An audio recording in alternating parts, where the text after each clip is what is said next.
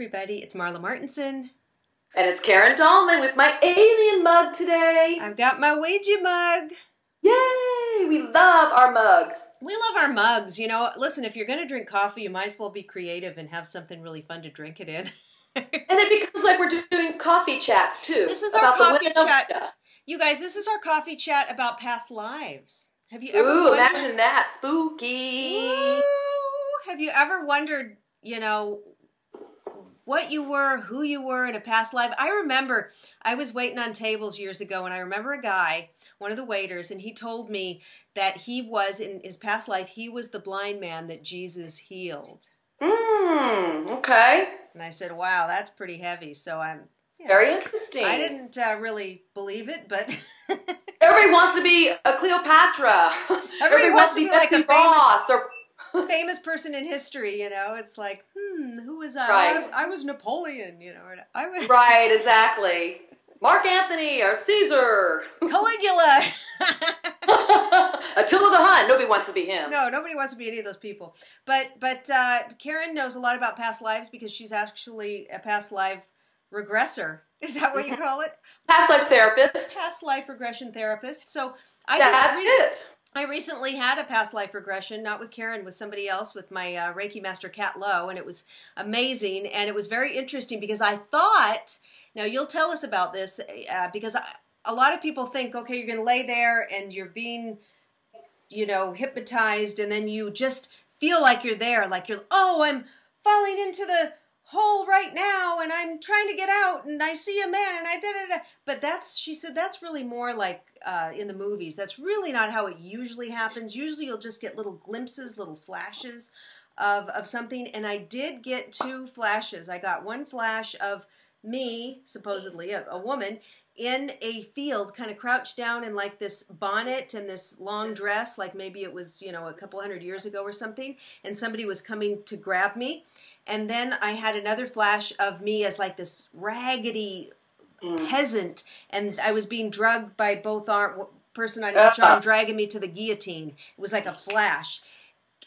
Off with your heads. And I thought, and then afterwards when Kat says, did you get anything? I said, no. And then I said, well, wait, I did, but it was just flashes. She goes, no, that's it. That's what it is. That's how it is. And I still see, this was a couple weeks ago, and I still see it perfectly the way I saw it in that session. So I think it really was something.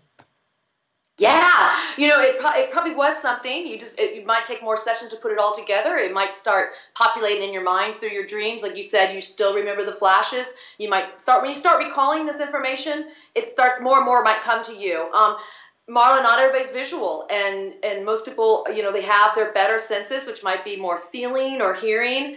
When I was doing past life regression therapy on people, some of them would just tell me, I'm feeling like weird or horrible, or I'm feeling these sensations. I'm sensing this, that maybe I'm riding on a horse. It wasn't necessarily, I see this. It wasn't necessarily like, oh, and then I make this man, and he takes me to this place, and then we go to the store over here, and then it wasn't like that. Although, I will say this, some people are like that. That's a little more rare. They're the ones that can go under, and they tend to be more visual. I'm very visual. I underwent, before I became a past life therapist, I underwent 2 years of this with a psychologist. Then I trained with her to do the clinical skills to do it. And when I underwent for those couple of years, the stories were starting to get, you know, longer and larger, and I could see a lot of things. But there would be some times when I just got flashes, as Marla said, and you know, just everybody's different, but it doesn't mean it's wrong. It just means there's a different way of remembering information. But it's a great tool to use if you have some kind of presenting illness or problem or condition in your life that you want to understand the roots of it. And so I wouldn't say, when people came to me, I wouldn't say, oh, we're going to go back into a past life. I would just work with them in hypnosis and tell them to follow that symptom back. Let's say it's depression. We would just follow it back to where it started and trust that process in the mind, in the brain, and your I call it soul-u-lar memory, not cellular, soul-u-lar memory, to take you to the place where it first started for you. So often people would go back to maybe a childhood event, and then once they've cleared up the energy there, we would even go back further. And so it could take you also back into 5 lifetimes ago. You know, and people would say, well, how do I know if this is real or not? And I'd say, are you getting better? And they said, well, I am getting better. I'm beginning to see hope in my life. And I said, that's what's real to you now. That's all you need to know. So it's not always the story. Maybe it's a metaphor to help us heal. I tend to believe that I do believe in other lives, but I believe they're all kind of happening, coexisting right now. Right. The now theory, that there is no space and time continuum, and that you can heal yourself as you heal yourself here, you heal yourself over here. And I believe really that we can change our past, because if you go back in these times, we call it the past. We go back, we can change those things and how it affects us now. So it's complex. There's a lot of layers to it. But when you think about, like, we did a video about Bashar, and Bashar is 300 years in Daryl Anka, who brings him through future, but he's talking to us now. So example. That's a good example, right? And yes. Okay, so then I've heard people, like, let's say in this life they've got a lot of throat issues. They always have a sore throat, bad throat. Maybe if you take a past life regression, you find out that you were hung in one life or something like that, right? Or, let's hear something that's fascinating you brought that up, because the psychologist, Dr. Cleta Long, who I studied with in Austin, Texas, and she is no longer practicing. She's in her late 80s now. We're still in touch, though. She's a very, very dear friend of mine. She was starting to get a lot of clients. Now, this was in the early 90s, and her clients were coming to her, and without these clients knowing each other, they were starting to talk about being back in the concentration camps in World War II. A lot of them came to her with problems of itchy skin, allergies, problems, throat, eyes, pain in their body, and they were being regressed back. And she didn't. Now, again, you don't lead anybody to where they're going to go. You allow them, you help follow them to where they need to go. And so many of her clients were going back to the concentration camps and being put in those incineries, basically put in the ovens, the horrible things, atrocities they did back then. And they were coming back with all that gas, that memory of that was still in their soul somehow, and they were to release it. I found that so fascinating that these people were starting to now become reincarnated, if you will. Yes, absolutely. Oh my gosh. Yeah, and even so, if you could go back and heal, like if you are afraid of heights. I mean, isn't it interesting that why are some people just, I'm afraid of heights, or I'm terrified, I'm claustrophobic, or I'm afraid of the water. Why? I mean, it just makes no sense. So it must be coming from somewhere, some cellular memory. And then once you go back and clear it. Our body does hold memory in it. Our physical body does. And so even in this life, if you had a trauma when you're younger, you can re-experience that, and it's still stuck in your body. It's somatic memory. Isn't that, do you know anything about Rolfing? Yes, Rolfing helps. Yes, you're absolutely right. Rolfing's great at moving this energy out of your body where it's stuck. So it does work with that somatic memory.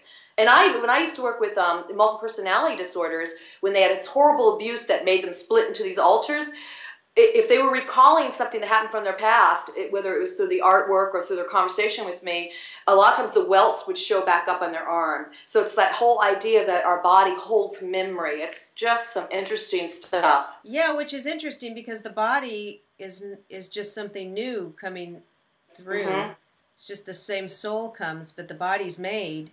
But somehow that energy comes back in with this new body or something. It can, if it gets stuck and somehow we're holding it in our soul. That's why I call it soul-u-lar memory. Soul-u-lar memory. It comes back with the soul. The soul comes back with the soul, and the soul kind of dumps it into the cells. If there's like your painful death of the guillotine, I'm sure that's why that popped up for you. There probably was some kind of issue that's still holding on to you somewhere, and that was important for that image to pop up. Right. And that's the behind regression therapy, is that whatever shows up in the storyline is important to you now, because you follow your energy back to it. And what I got out of that quick flash was unfairly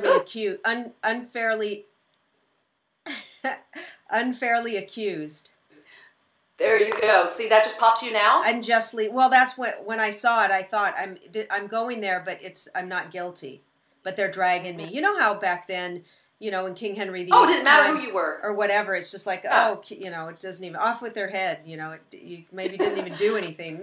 Or something. Exactly. Or if you were considered, they thought you were a witch or something, and you just were a healer, or you had the ability to maybe kind of do mediumistic stuff. They just or you stole a potato. I mean, I looked like a starving old ratty old homeless person or something. I probably stole a potato, and then they chopped off my head or something. Yeah, and so that somehow is still with you, it came forward. And so when you go back and remember this, the idea is to release it. And I used a lot of light work. We did a lot of internal light work with it to help people let go of this residue. And again, I didn't look at so much how fantastic is their story. I was looking at, as a therapist of theirs, are we getting better? Is your issues, are they presenting less? Are you feeling better? Is your depression lifting? Are these symptoms? Because, you know, I was working with insurance companies and everything. And by the way, using regression and hypnosis was definitely allowed with a lot of insurance companies because it was just another way to get into the memories. I couldn't help if they went into another past life or a back life or in between lives. That just helped them get better. So I just look at, did they get better?